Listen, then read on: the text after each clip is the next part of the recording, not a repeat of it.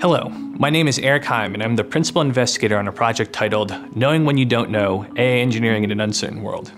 Robustness is a key consideration when engineering AI systems. Ensuring robustness, however, is a challenge due to the inherent uncertainty in DoD tactical environments in which AI systems are deployed. Motivated by this, our work focuses on quantifying, characterizing, and mitigating uncertainty in machine learning models, which are often at the center of AI systems.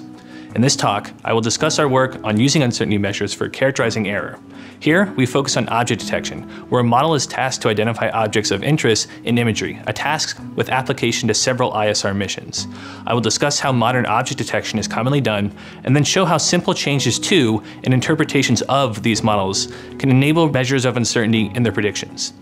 Our work builds on these interpretations to characterize failure of detectors while they are deployed.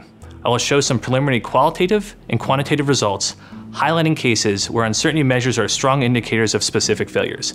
Finally, I discuss where we are taking the work given some early results we've achieved. Thank you, and come see my talk.